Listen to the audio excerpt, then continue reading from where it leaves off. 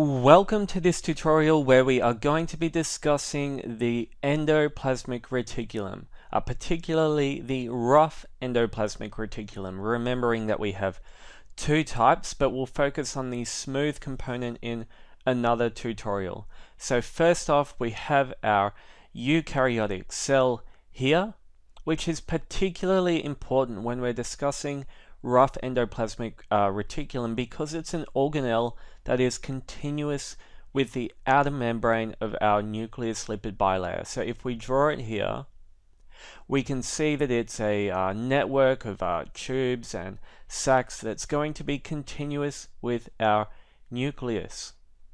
And you can see I have these strange holes drawn all over the nucleus as well, which we refer to as our nuclear pores. We have pores on our skin, right? So things can get in and out. Well, our nucleus is no different, and some of these pores are going to lead directly to the connected membrane of our rough endoplasmic reticulum. So it's a tubule system that is going to be continuous with our nuclear envelope, and we can't really see much from here, so let's just zoom into our endoplasmic reticulum and nucleus here. And we're going to see straight away that it's quite a lot more complex than this little sketch I had up the top. So this is what our endoplasmic reticulum looks like in a three-dimensional kind of sense. So we can see the nucleus at the top, the circular area. So that's our nucleus with all the holes or nuclear pores, which are going to be leading into our endoplasmic reticulum. And we can see straight away here how complex the endoplasmic reticulum is. So let's focus quickly on naming the separate areas of the organelle that we're looking at.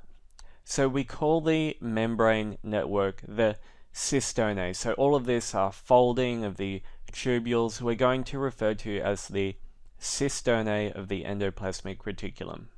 So we'll write that down here quickly. Our membrane folds of our rough endoplasmic reticulum are called the cisternae.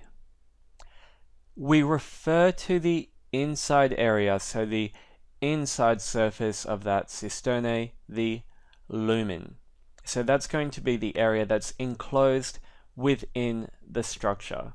So the actual inside of the organelle itself is the lumen of the rough endoplasmic reticulum. And I haven't actually said so far why we call it the rough endoplasmic reticulum, or what it's even doing, what its job is. So let's talk about that right now. Why is it called rough? Well, if you can see, I'm drawing all of these dots, these red dots, all over the outer membrane of our endoplasmic reticulum, which are going to be ribosomes. And if you remember, our ribosomes are the little protein factories, I guess you could say, of our cell. So they're going to be studying the entire surface of the outer membrane of our rough endoplasmic reticulum. So we'll write that down. Ribosomes. That's why we call it rough. And if it's going to be studied with ribosomes, we can automatically, pretty safely assume that it's going to have something to do with protein synthesis, right? Well, that's exactly what it's going to be doing.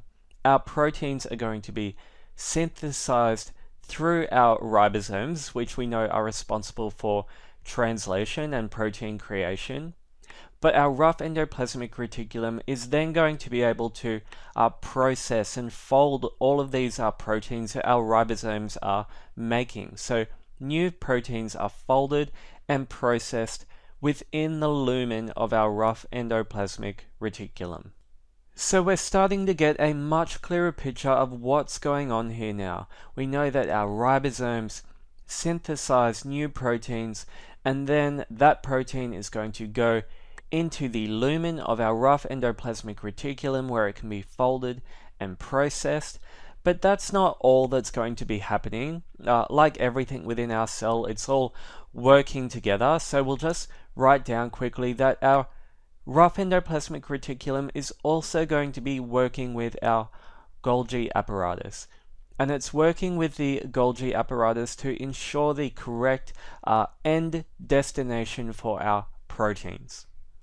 So I've just drawn a small picture of the Golgi apparatus here.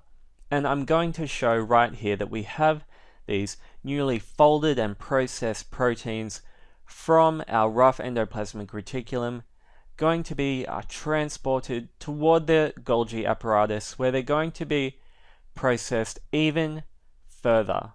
And the Golgi apparatus is going to then send those proteins off to wherever they need to go. And so we'll draw a secretory vesicle, which the Golgi apparatus is going to create, which is going to contain the proteins that are eventually going to leave the cell.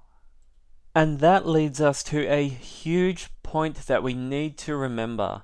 The rough endoplasmic reticulum, or the ribosomes of the rough endoplasmic reticulum, are going to be responsible for manufacturing all secretory proteins. So all proteins that are destined to leave the cell are going to be manufactured and are folded and processed here at the rough endoplasmic reticulum.